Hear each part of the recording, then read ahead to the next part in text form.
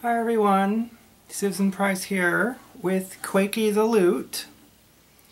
This lute was destroyed a couple of weeks ago in an earthquake here in Salt Lake. It was sitting right here and I guess it fell over and a clock landed on it.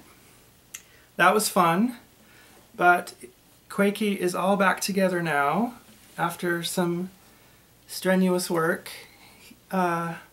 There's lots of battle scars. There's a big crack right here which I couldn't fix, and there's a bunch of marks right here. This lute is actually in better condition now than it was 2 weeks ago, so I'm kind of glad it got destroyed, because I was not happy with it before, but now I am. So I thought I'd play some Weiss. This is a late sonata of Weiss in D minor. I can't remember the number, I'll look it up. I'll just play the Allemande and Courante, so I hope you stick around for the whole thing.